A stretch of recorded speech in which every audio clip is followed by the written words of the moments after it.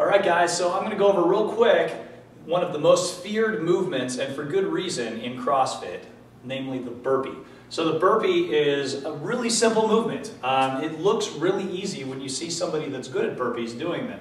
But anybody that's done any CrossFit workouts knows the burpee is an exhausting movement. And there's only a couple rules that we really enforce in the burpee in this CrossFit gym. So, strictly speaking, a burpee looks like this. You're going to squat down, put your hands on the ground, kick into a plank, do a push-up, feet back, and jump, clap overhead with full hip extension, full knee extension at the top.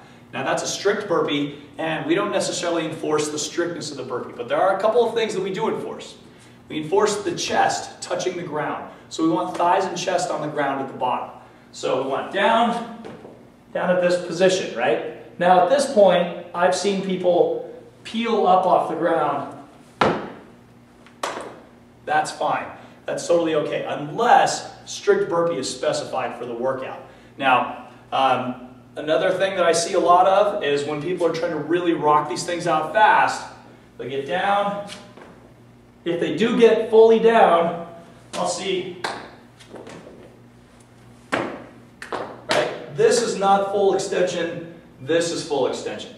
Now, one thing you can do to always make sure at least you're upright is to clap behind your head. And also, when you're at the top, make sure you're looking forward at the horizon. If you're looking forward at the horizon at the top, you know that you're not like this. Your head's upright, okay? Just make sure you get that full range of motion because you don't want to cheat the movement. It's a great movement for getting in shape quickly, and that is the burpee.